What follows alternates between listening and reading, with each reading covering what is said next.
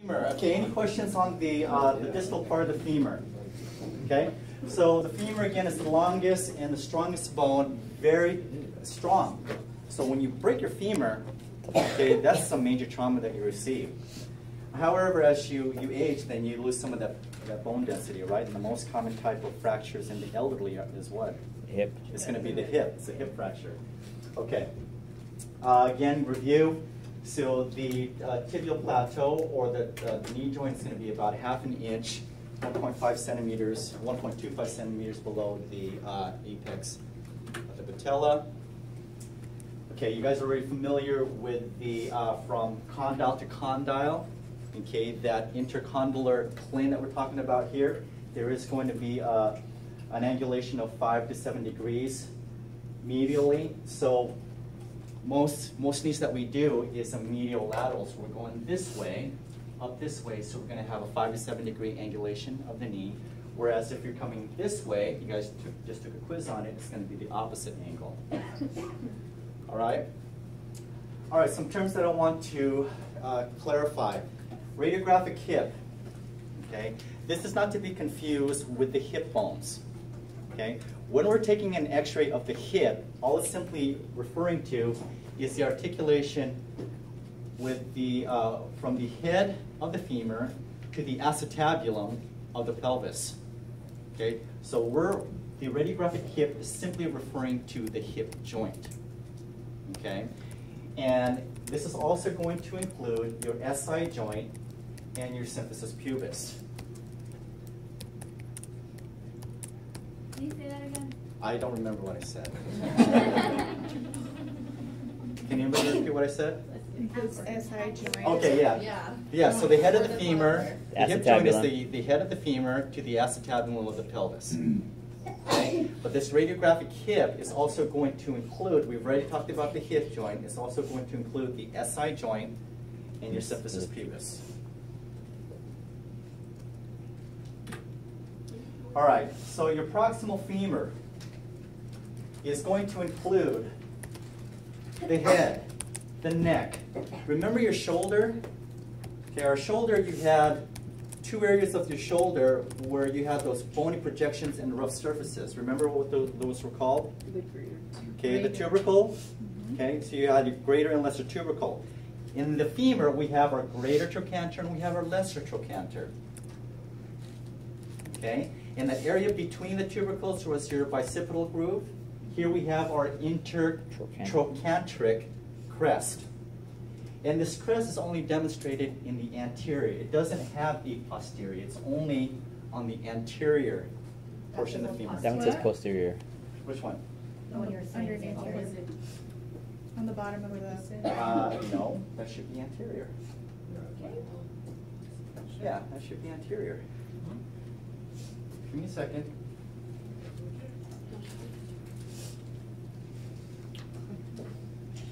I lied. It is posterior. Oh my God. Okay. So it's demonstrated on the posterior surface. Thank you.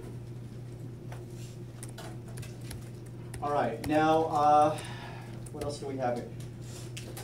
The fovea capitis is an indentation.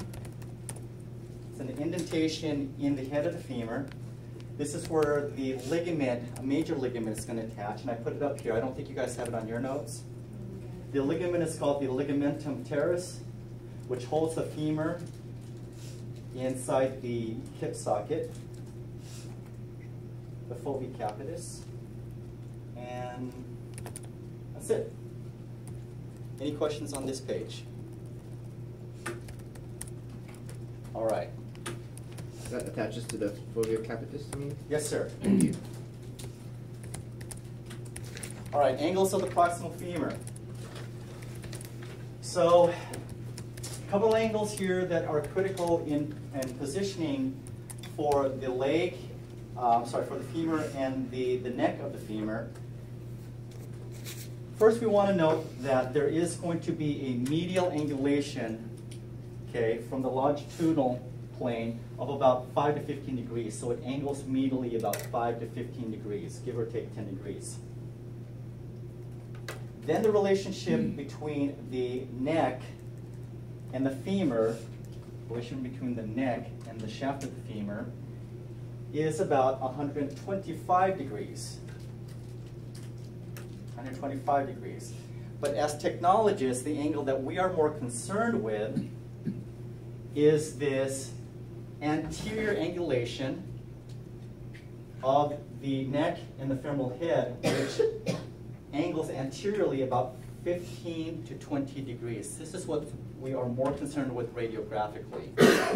Okay, so there's an angulation of 15 to 20 degrees of the head projecting anteriorly.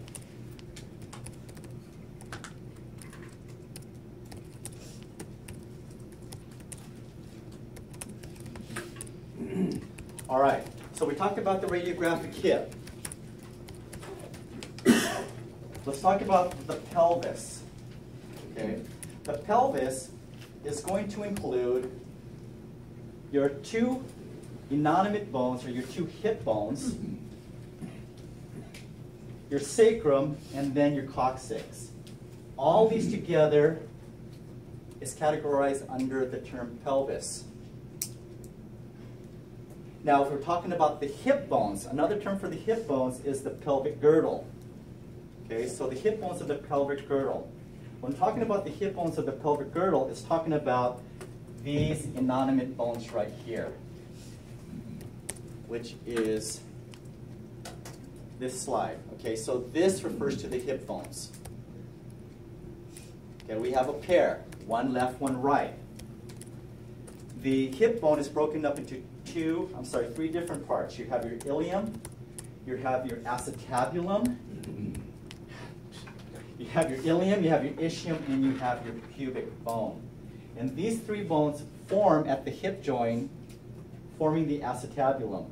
Now, I also made some corrections on the slide, okay?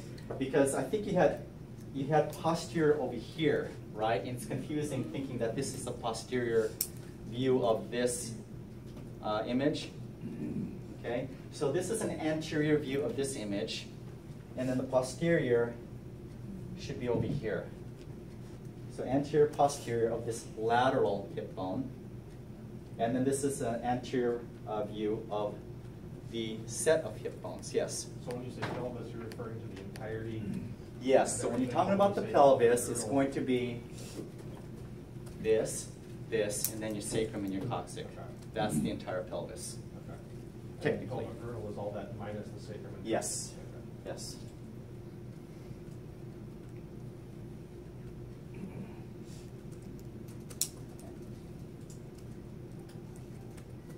But what is it that we're saying when we're feeling for the hips? We say we're feeling for the hips, and we're usually feeling up here, right? Mm-hmm. Or we're saying we're feeling for the pelvis, and we're feeling for this. But again, in proper terminology, pelvis is the entire section. All right. So let's identify each of the hip bones. First one that we're going to cover here is the ilium. We're all familiar with the iliac crest, right? That is a palpable area that we feel when positioning for different body parts, body views. And then we know what the as is, right? This is the other palpable area of the ilium. So this we're already familiar with. Now, this entire area here is known as the ala, or the wing. We have an as-is, but we also have a PSIS that's located on the posterior part of this crest. It's your PSIS. Okay. Anteriorly, you have a spine, an anterior inferior iliac spine, and then you have a posterior inferior iliac spine on the posterior side. Right below the ala is the body. And then you have this notch. Okay, it's the greater sciatic notch of the ilium. It's the greater sciatic notch of the ilium. It's not sciatic. Sciatic, sciatic, Tomato, tomato. duodenum, duodenum, I don't know. Potato, potato. She's busting your chops. Yeah. Is the PSIS palpable? It is not. It's a lawsuit. It's a lawsuit. Yeah, you can't feel it. It's not palpable. What is palpable? Okay, I haven't gotten there yet. What is palpable is the ischial tuberosity. This is your butt bone. You know when you have your nephew or niece sitting down on your lap and it's just piercing right through your thigh? That's the ischial tuberosity. Not them fit chicks. Yeah. What? Not the fit ones, the fit chicks. Yeah. All right. The second part of the bone is the. Now I made some corrections on here too because I found some typos.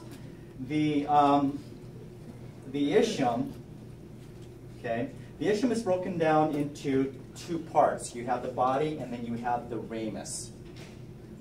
Okay. So look here closely. I don't know what exact corrections I made, but look here closely to see if it matches yours, and then make the appropriate corrections. Okay. So the ischium is broken down into two major parts. You have the body, okay, and then you have the ramus.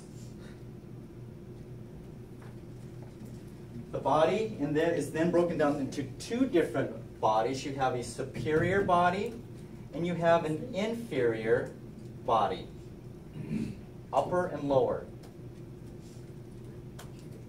Okay, upper, lower.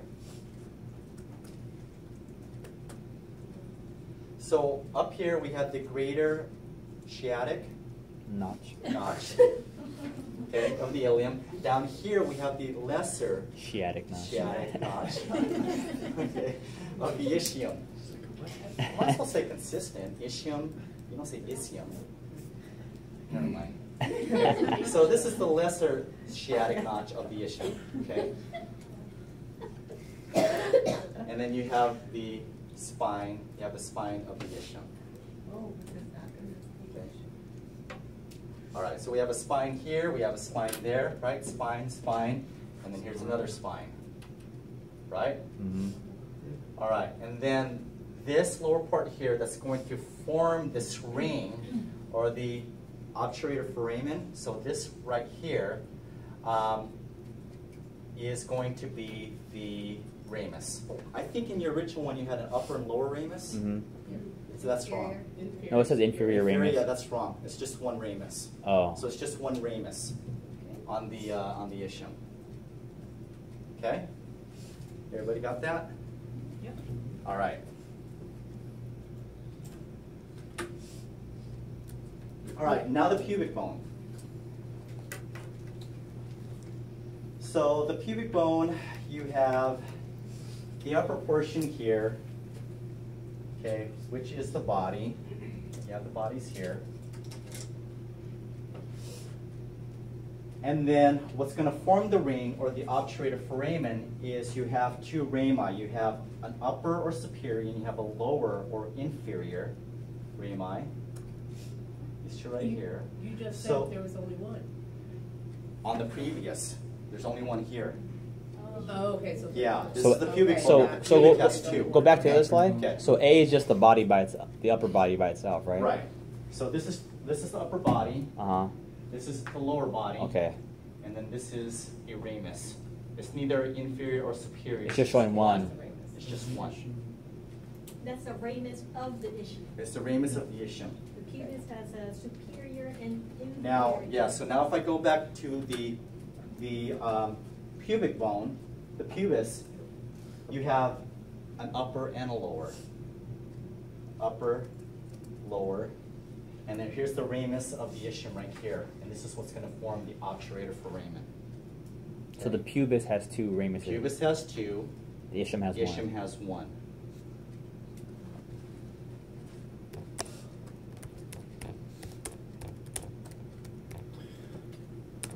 Okay. Now the two pubic bones are going to meet in the middle, forming the symphysis pubis. It is attached by a ligament, and it is an ampiarthrodial joint. What's ampiarthrodial? Slightly moved. Slightly movable. So it's a slightly movable joint.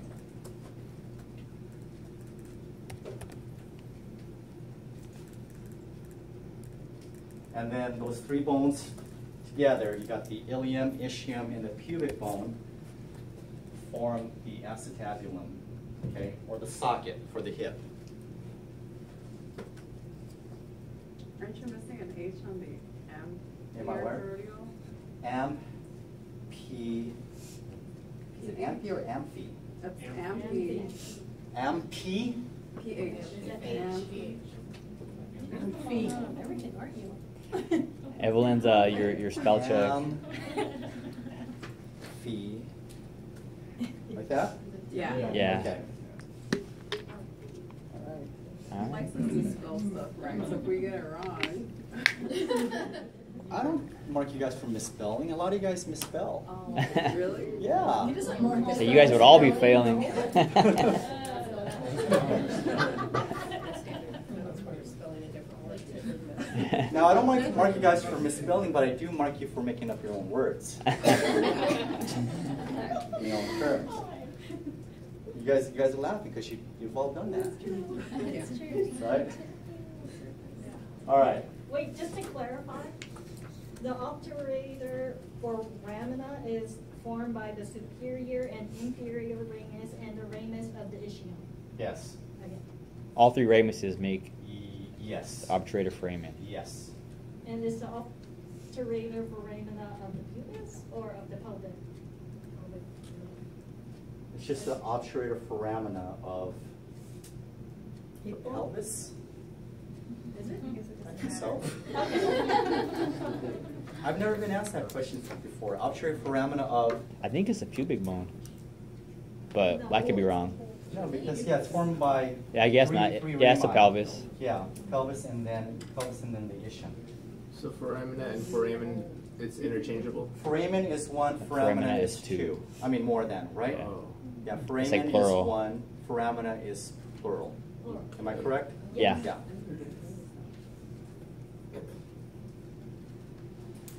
Or is it pronounced foramina? Evelyn? Tomato, tomato. I don't know.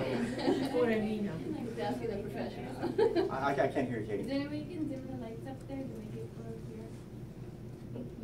Is that better? Yep. Okay. You know what the problem is? It's the back window. You want me to- Yeah, if you want to, just spin it. Lower the blinds. Close the blinds. Dark rooms. Black and white. Yeah. I'll wait for Katie.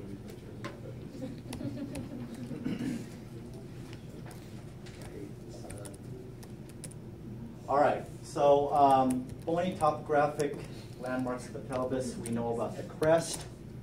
We know about the as-is. The last two palpable bony landmarks is the symphysis pubis and the greater trochanter.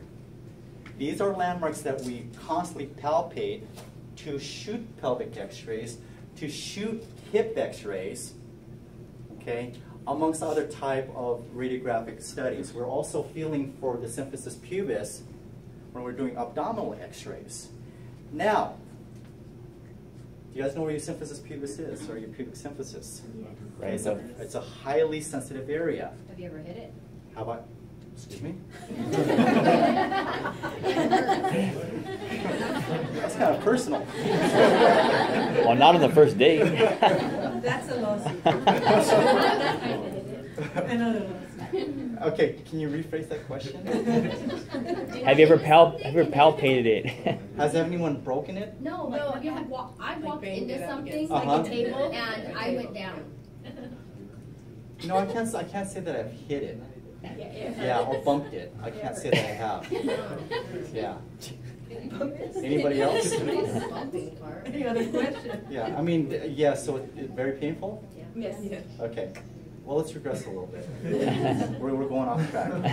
So the symphysis pubis, it is a palpable landmark. It's, you know, it's in the groin area, around the groin area. So instead of feeling for the symphysis pubis, the other landmark that we palpate for is your greater trochanter. Okay? So the greater trochanter can be felt if you just put your hand right where the top of your femur is, okay? There's that. Now take your feet, straighten out your feet, your leg, and rotate it inward and outward. Can you feel it bumping in and out? Yeah. That's your greater trochanter. You guys feel that? So in feeling for that, and while the patient's on the table, I'll grab their leg and I'll wiggle it. Okay, but I'm going to tell them what I'm doing is I'm going to move your feet back and forth so you can feel for that greater trochanter. So I'm grabbing the feet, moving it in and out, and I'm feeling for that bump. Can you find it, Alex? Too bad. No, you're not. It's right here. Yeah, it can be found on anybody.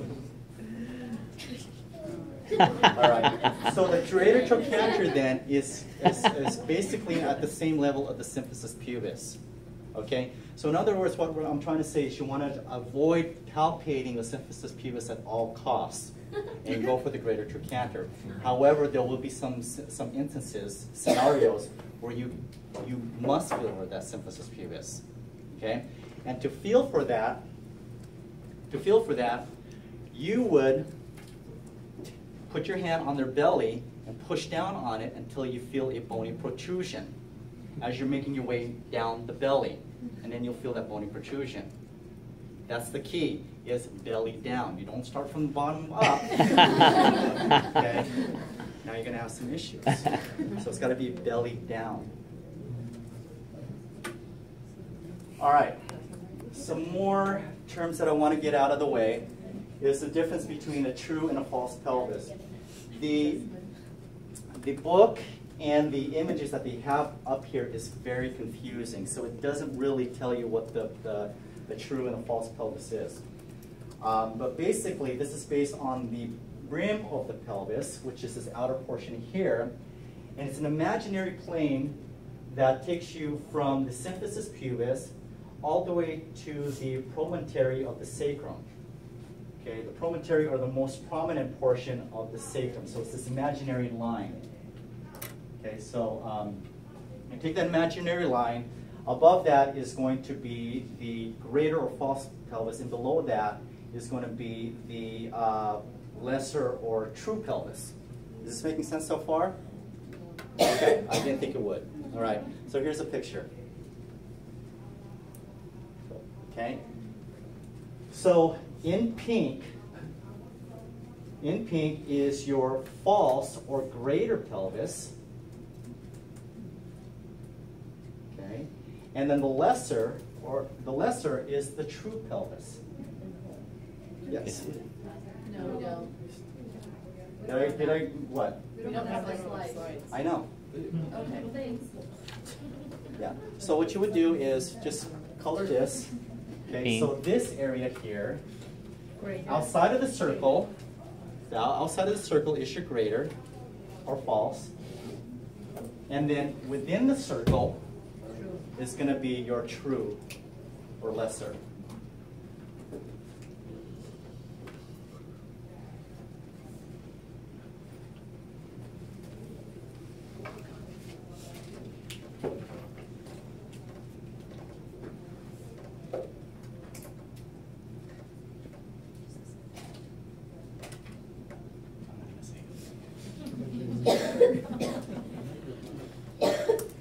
Outnumbered? No, I'm trying to be nice. Thank you. Yeah, being nice is stressful. Why is it true and what's the significance? Why is it true, or why is it considered false, and why is it considered? Because up here it's just talking about an imaginary surface that's on top of this plane right here. So this is the plane that we're talking about. So there really isn't anything here. So if you look at it the lateral position, there isn't any anatomical structures that are located here, per se, bone-wise. Okay, most of the bony anatomy is going to be located below this imaginary line. And this is what calls it. This is why it's called the true pelvis, because it's actually part of the pelvis anatomy that we discussed earlier. The bones, the inanimate, you got the sacrum, and you got the coccyx, which is all located within this imaginary line. Okay. So again, we're talking about bony structures. In describing soft anatomy, like the bladder will say is found on the greater, okay, whereas the colon is located within the lesser. So again, this only refers to the bony anatomy.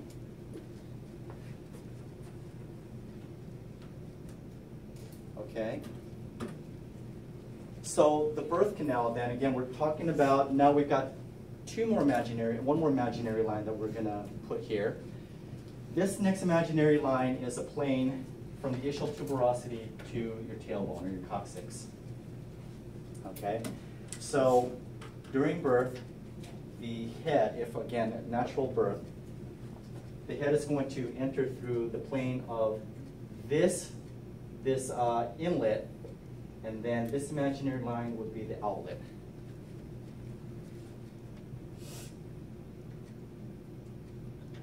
I'm not going to spend too much time on this.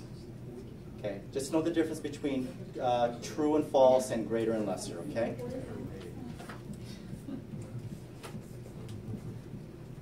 Have you guys ever seen an MRI of childbirth? I'll have to show you guys one time. It's pretty cool. So there's a couple, or you guys can Google it or YouTube it. There are a couple of videos out there where a mom is delivering during an MRI procedure. You can actually see it leaving the birth canal, and you know. What was the purpose? Yeah, What was the when purpose they of like, that? hey, No, it's just a can you do study. this for science? Yeah, it's just for science. Wow, that's Yeah, great. it's just science, and because as far as we know, MRI doesn't cause any type of biological effects. Like, well, this is pretty cool. We'll Yeah. just keep her in there. Yeah. Yeah, so it's pretty intense. Just to see what the mom has to go through. I can't imagine. I don't understand these images. They're just so. What is it? I don't know. Okay, so head goes through the inlet and then out the outlet. Oh, it's a baby. It's a baby, yeah. Like, what is that? What'd she eat? She ate a baby? See the leg? It's a broken baby. Nothing's fused yet. See the fraction? Well, you guys have these slides, right? Yeah. Are they the same in the book, or did they update the book? The same? Same. Okay. All right, gender differences of the pelvis. We'll talk about shape, general shape, the angle of the pubic arch, and then the shape of the inlet. So, general shape. Females are going to be wider, shallow, and flared, whereas the male is going to be narrow, deep, and less flared. Okay, I guess they're talking about it's more flared this way, whereas the male is a little bit more this way. Okay? And then the angle, the pubic angle here, is going to be greater, okay, greater than 90 degrees for the female, and less than 90 degrees for the male. And then the inlet for the female is going to be more round, whereas the male is going to be more oval or heart-shaped. Aw. All right, so if you look at this, can we tell the difference between male and female? Yes. Okay. You know what the biggest giveaway was? Yes. Okay, so the gonadal shielding on the male, so that was the biggest giveaway. Okay, but so let's look at the angle. This is greater than 90, right? Mhm. Yes. So that's female. It's also more wide and broad, and then the inlet is much more rounder. Okay. Angle here is less than 90. It's a little bit more steep, not as wide, and then the inlet is more narrower. Or That's the same angle, right? Like this one's not tilted more? what are you looking at, hon? The angle of the X-ray, they're the same in the same position? Yeah, they're in the same position. Okay. Yeah, perpendicular. All right. Questions? All right. Is it osteoporosis or is gas in the female? On the female here. You talking about right here? On the wings. The darker spot. These are gas patterns. Yeah. So if you recall your anatomy, gas patterns on the periphery. This is going to be what? This is large bowel. Okay, and then in the middle, okay, is going to be large bowel. So you'll find gas mostly in the large bowel. So you have your ascending. You're not seeing the transverse, but you can see the descending, right? And then your sigmoid colon. So this is all flatulence. Okay? Yeah, they're about to release one. But you guys also notice here that it's, if you look over here, it looks a little bit blurry. Yeah. Okay, well, why is that? What is, yes, peristaltic activity. That's something we can't control. So motion, even during the next, during the X-ray, you are going to see some movement of the bowels. Everything else is nice and clear, but you look here, you have peristaltic activity. So you're going to have some blurriness of that. And then same thing here. You can see some gas patterns of the abdomen. Ascending, you can't see transfers, but here's descending. But you see like the grainy, patchy part. Okay, that's fecal material. This is all fecal material. He's ready to pass a package. And then, bless you. We're going to be doing abdomen.